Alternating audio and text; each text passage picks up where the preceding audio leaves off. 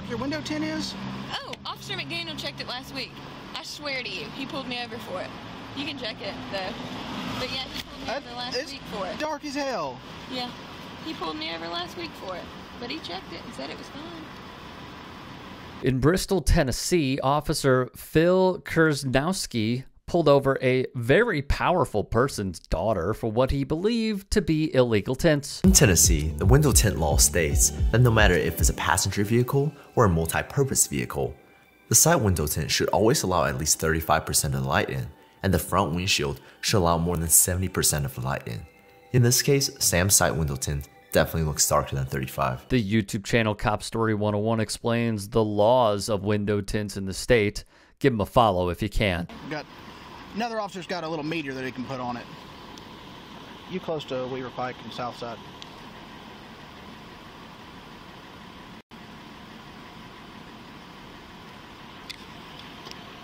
Ten-4, please.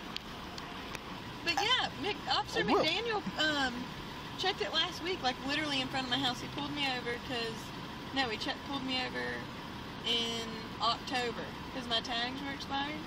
And he checked it then. Okay. You don't have like a medical exemption or anything like that, do you? No? Okay. Well, why is it so dark? Other than it looks good. I don't know. I mean, it's been like this for a year and a half. At one point, Cop Story 101 catches something that is very important. To be honest with you, if it's dark, if it's over the legal limit, I'm going to give you a citation. However, that's just because the admin's on our ass over window tint. One phone call from your dad would probably get rid of it and save all of us a lot of heartache. The chief and captain are real heavy on window tint right now. We don't know why.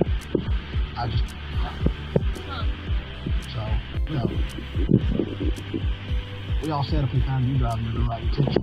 You all said that? Well, we all know your window tint's real dark, and I don't believe that's. But yeah. So you all are targeting me? No. You just said it? No, I didn't.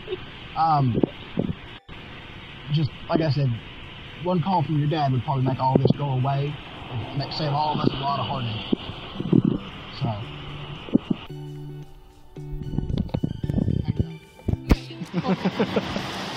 You got your license on you? Yeah, I do. Very, very interesting, but there's more. I don't like you. What? I'm just kidding. Why don't you like Carter? I'm just kidding. All right.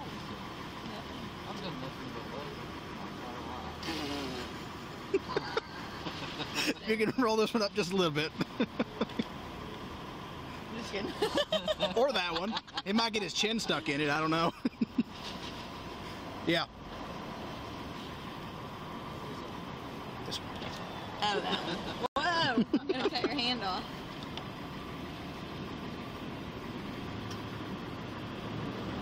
What's the legal on this meter? What's the legal limit on the meter? It's supposed to be 35. I usually do 30. What is it? 12. All right. There's your ID back.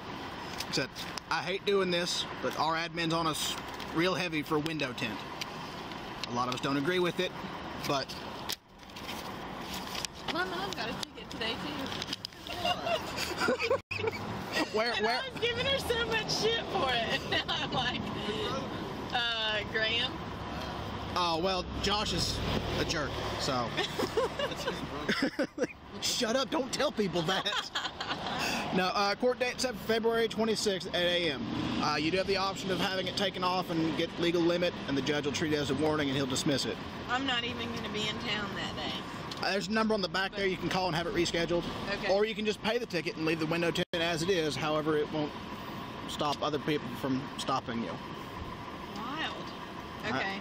All right. You just sign there. Not admission guilt. Just saying you received a citation. You'll get taken care of. You'll appear in court.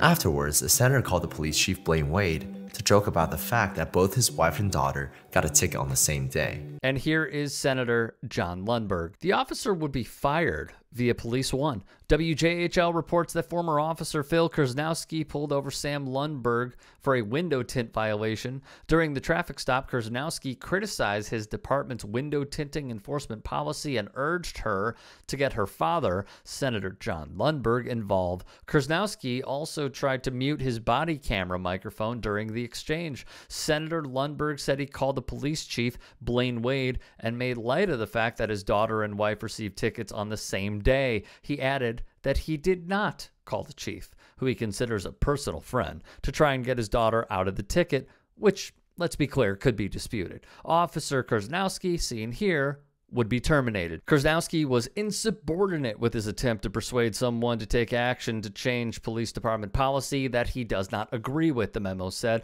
The senator said he regrets calling the chief and said that the officer was unjustly fired. He even hired an attorney for Kursnowski to try and help get his job back. However, he'd be fine because, of course, the Sullivan County Sheriff's Department hired him as a corrections officer. Although the police requested a review of possible criminal charges against Kursnowski, according to Sullivan County District Attorney Barry Staubis, a DA found no grounds for any criminal charges.